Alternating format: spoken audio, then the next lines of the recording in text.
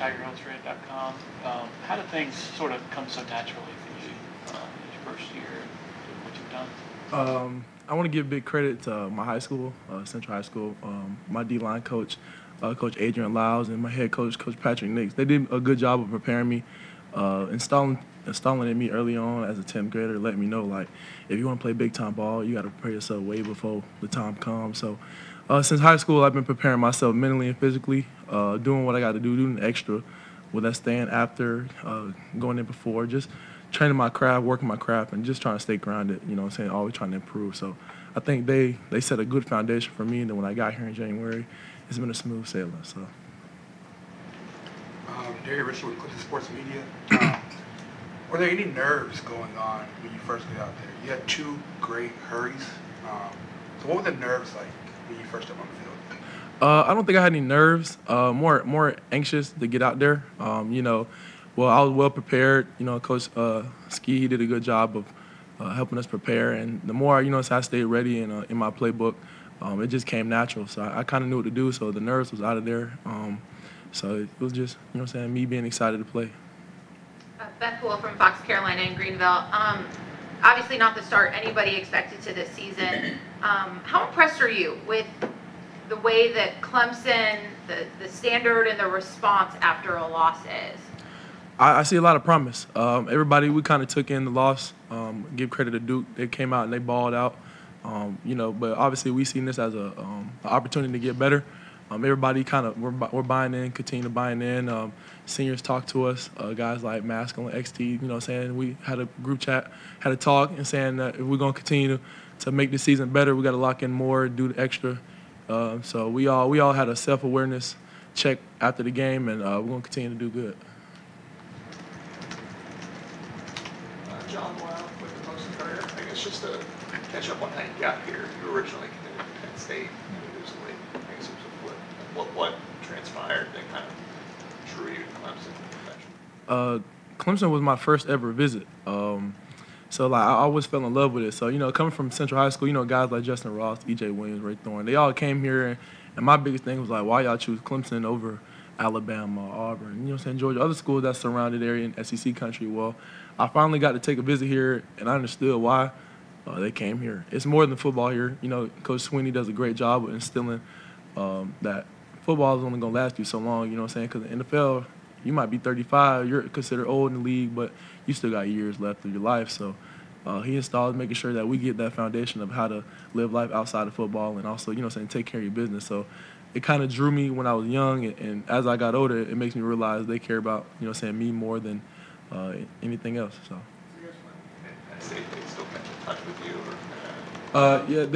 Yeah, Clemson, their policy is once you committed, they don't really bother you, but, guys like Peter and CV and, the guys that are here, they was in my ear about it, and I told them, like, man, I'm not even offered by you guys, but the moment I get it, you know how it goes, I'm coming. So some things didn't work out, I decommitted, and the first person to hit me up was CV and Peter. So I told him from the jump, I'm coming here. Like, there's no ifs, ands, or buts about it. I'm coming all the way. I'm committed. So, that's how it came about, and I'm here.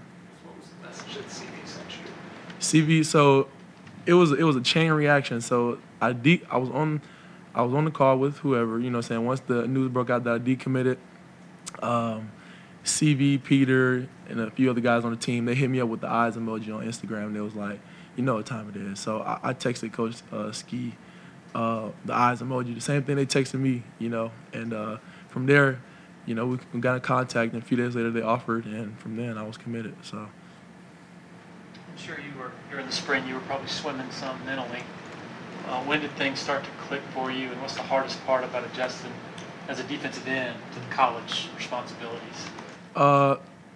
In the spring, I was definitely, everything was running through my mind. Everything was, as you transition to bigger leagues, everything speeds up.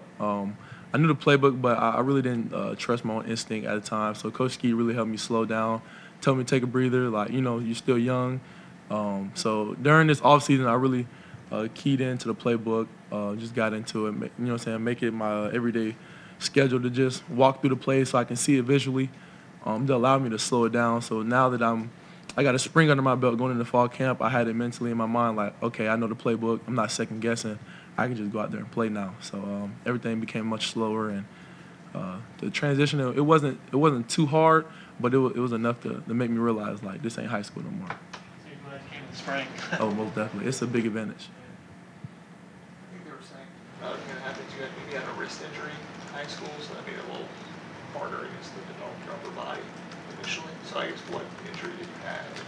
I think I had a bone contusion in my wrist in high school. It never really like healed right. I really didn't take it too serious because it didn't hurt at first, but eventually got over time. I'm fully healed now. I'm good to go to play. So. How much catch up do you feel like you were able to do in the offseason in terms of developing your upper body?